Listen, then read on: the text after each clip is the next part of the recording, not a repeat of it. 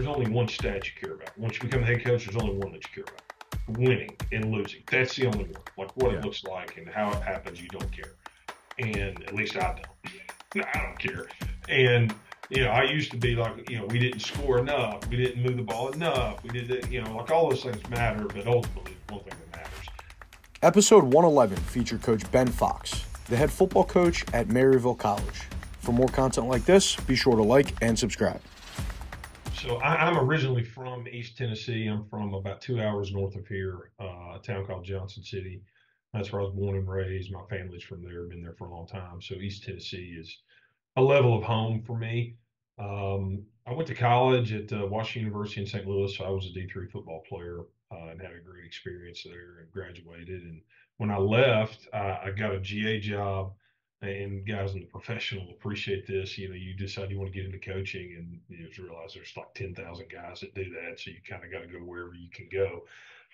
And I got a chance to be a graduate assistant at a school called Bryant University outside of Providence in Smithfield, Rhode Island. So I went there, was a GA there for 2 years, and then got promoted and was a receivers coach my last year. Had a really awesome experience, learned a ton of football, and was around some really high level coaches and some awesome players as we were transitioning from Division II to Division I FCS. So seeing a different kind of player, which was really fun for me. At that point, I'd been 3 years and decided I wanted to try to get married. So I was looking for more of a full-time job and wanted to be back south. And through a connection, I met at the coaches convention for one of our quarterbacks coach at Bryant had worked with the guy that ended up being my head coach at Huntington College down in Montgomery, Alabama. So I met him at the convention, and he had a job come open and got a chance to get hired, which was a lot of fun. And we lived there. It's one of those things, you take jobs, you think you'll be somewhere for 1 or 2 years, and end up being there for five. And Montgomery kind of became what I tell everybody is kind of like my family's hometown. That's where we were living when my wife and I got married. Our first daughter, our first child, our daughter was born there. I just had a lot of fun, a lot of good experiences in Montgomery. Learned kind of became kind of the coach I think I wanted to be. Saw a lot of that, but kind of the man I want to be and what matters to me and what we were going to be kind of built on. Um, and then left, had a chance to go work for Coach Fry at Center College. Left there and was office coordinator at Center College for 4 years, and then got a chance to get hired here as the head coach. So I've been really lucky. I think in small college football, I played for Larry Kimbaum at WashU. He just kind of finally retired. He quit being the head coach and then kind of stayed around, and then he's all the way done now. He's there for 35 years and Wow. incredibly successful. I mean, just an incredibly successful, good person.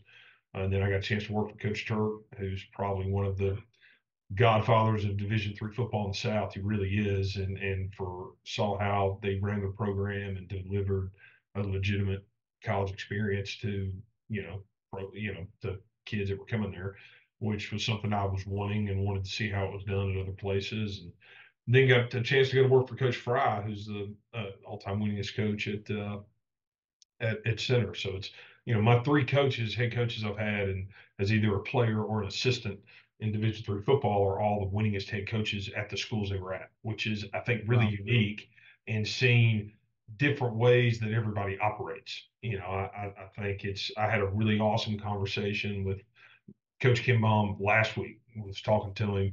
And it was a lot of fun to catch up with him. I missed him at the coaches convention, and it was good to hang out and talk to him. And it's been a lot of fun. And I think you go as a coach as you grow in what you want your profession to be and what you want your job to be. You kind of take bits and pieces from each place along with the things that you believe, and it kind of creates what your culture and your ethos is going to be about what you want your program to look like, what you want your coaching style to be, what are the core values that are going to be things that really take hold of you, what are they really going to be, and not necessarily beliefs. I think if you're going to be a head coach and you're going to have core values and you have things that you pride yourself on, they can't be beliefs. They have to be convictions. They have to take hold of you and things that you really are part of who you are. That's how you help sell it and help identify prospects and other coaches and people that are going to be around your organization that believe those same things. It's got to be a part of who you are, and it's got to be authentic, and it's got to be real. Got it. And So I also come from a Division III background myself. So I played at Gettysburg College. So I definitely can relate to your experience and how formative it really is to come from that background. And and I saw on the website, coach, so you've been coaching for just about 12 years, it looks like. Mhm. It's crazy. I mean, it's really kind of weird to think about, but we're getting closer to 15 than we are to 5, which is scary. So, Yeah. So I'm just curious. So going back to your time at Bryant, can mhm. you talk about some of the things that you learned at, being a coach at the FCS level, and then what you learned and applied to your current role as a Division III head coach? Yeah, I think, it's funny. I learned something I think probably the biggest takeaway I learned from my time at Bryant was something I tell every recruit that comes on campus. And it was true then, it's true now, that if you're going to be a college football player, no matter where you go, you have to be able to answer three critical questions that they're the most important of anything. And I think it's true across any level. It's, can the prospect play there at the level they want to play? Like, can they add value, have a role on the team? What does that look like? Right. Especially as you go to small college Division III football, because let's face it, most of us in Division III football, there is a level of, we are an extension of admissions. That's part of what we're trying to get done. That's why we have a little bit bigger rosters. So we have to make sure, I think, in my opinion, as you bring guys on a campus and bring guys into your program, you have to be able to paint a vision for them about what their role can be initially and potentially what it can grow into. Right. And I think we do a good job here at Maryville of trying to identify guys that we think can actually have a role and help us pursue a conference championship and hopefully ultimately help us pursue a national championship. Find those kinds of people, right? Number two, can they do the schoolwork? And not all schools are the same. They're not. And so there's different levels about what guys can actually do and perform within school. And then I think now a lot of it too with families is does their family value the education? Are they going to help support that young man as he goes through college and it deals with adversity he's never dealt with? Right. And then number three, can they afford the education? Like, can we make sure that we can afford the education? Now, part of that is on us as a school to do some work to try to make it financially affordable.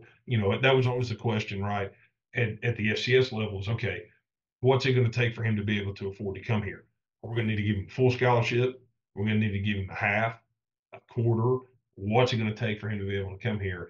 How do we splice it up? But I think it's the same conversation no matter where you are, except probably at FBS football, because the school is paying for the Right. college, right? But anywhere else, I think those are the three critical questions as you're identifying prospects. Because if it's not yes to all three of those, it will end in catastrophe. Yeah. It won't end bad. It's going to end in catastrophe of, this guy's flunking out of school. This guy is a cancer on your team. This guy is leaving, and they can't go back to school. Whatever. Right? We got to get yes to those three. We try to cut that off on the front end, and then worry about degree outcome, culture on campus, all the other things that are important, but they're not the critical factors. Yeah. And I think first and foremost, being a Division III guy yourself too, I'm sure you can attest to this. Education is the number one thing. You have to Yeah. find the right fit when you're looking for a school and Hmm. what's going to give you the best opportunity to get a job post graduation. Yeah. But from a football perspective, a Hmm. lot of high school kids don't really realize the level of football that we're playing at Division III. Yeah. It's high level, Yeah. and you also have to realize you have to pick a school that you're going to be able to play at Hmm. if that's something that's important to you. If that's important to you, right? Yeah, What matters to you? I think, everybody forgets just how big the world is, that yeah, there's just a big world out there with a lot of people in it. And there's a lot of guys who are really good football players. And it's hard to understand that, like, literally every guy on our team was a multi-year starter at their high school. And like every guy on our team was one of the best players on their high school team, or was all conference. I'd say half of them were all state or all region or whatever. That's just a big world. And I think it's hard for guys to understand sometimes. I think that probably the biggest thing that any prospect can do, and that's part of our job as coaches, is to get guys to come watch us play in games. come to spring practice, like come visit and watch us practice and watch our guys and be around and see, so you can see what a 22-year-old man that plays college football looks like, because it's Right. different from an 18-year-old kid. And they got to get there to come see, because the guys turn 18 and they're Superman, and they forget what it's like when they're 14, and they do not want to be on the field their freshman year of high school. Please don't put me out there. They forget what that's like. They're all of a sudden they're Superman, and they're fixing to have the exact same experience when they go to college. They just don't know it yet. I Yeah. think that's probably now, especially at Maryville. When we first got here, it was like, look, everybody, you guys are all going to get a chance to compete as freshmen. You're all gonna, because we were taking over a situation where there needed to be an influx of talent. We needed really good players. That's when we're going to turn the tide to start winning games. We're coming off an 8-2 season. We've got a lot of guys coming back. Now it's about managing expectations and recruiting guys that actually want to be here, right? They're going to be Yeah. here, that are willing to develop, that are willing to work hard, that want to get better, and then grow into playing when they're juniors and seniors. Because Right. that's the best Division III teams play with juniors and seniors. Yeah. That's period. They play with adults. If you can manage and keep your guys, you're going to be good. It's hard to stink when you got a bunch of juniors and seniors playing. It's really hard to Yeah. not be good.